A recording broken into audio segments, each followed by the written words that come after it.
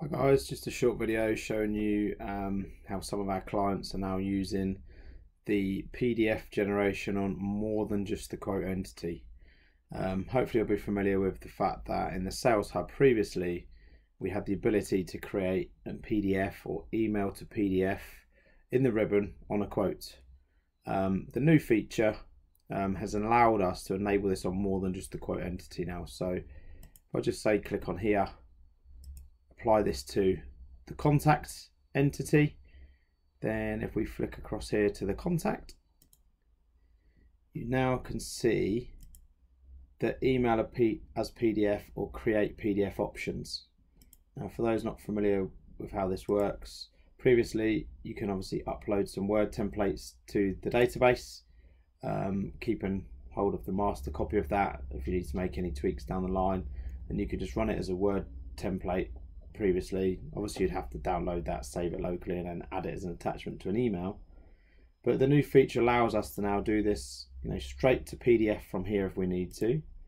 Or if we click here, email as a PDF, you can see it pulls in that Word document. So this is on a contact. It might be sort of a patient letter or something like that.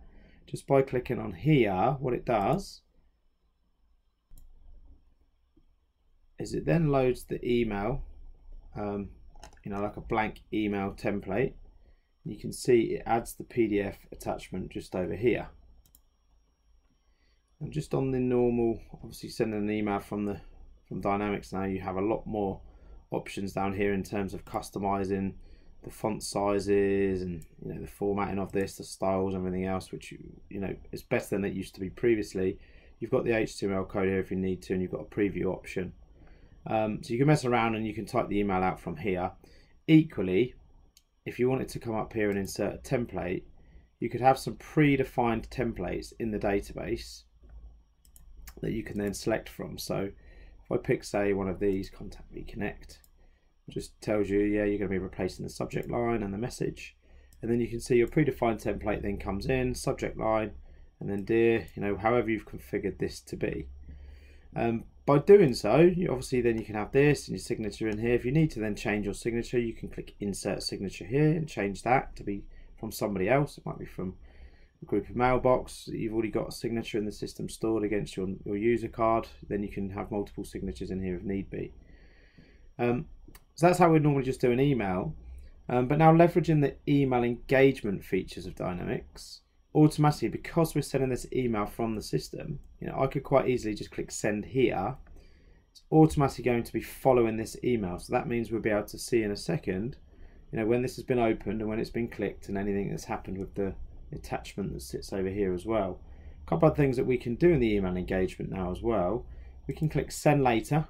So we can then specify a predefined time that this needs to go out and not immediately. Equally, we can click here, set a reminder. Providing the user here is allowing us to follow them, then there's a couple of things you can do in here.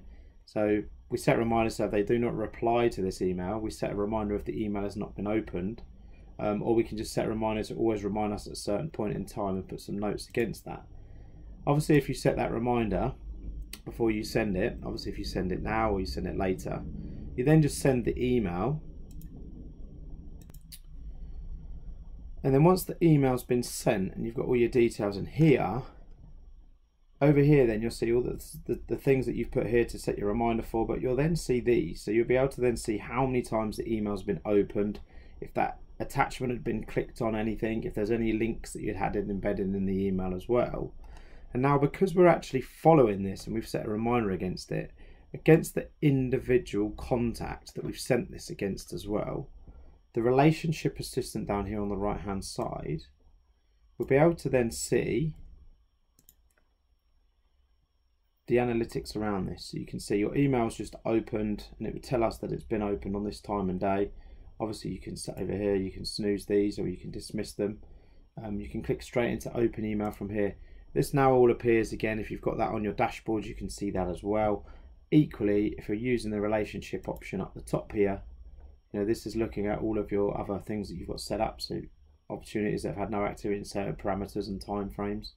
But you can then see the reminders that you set against these emails appear in here as well.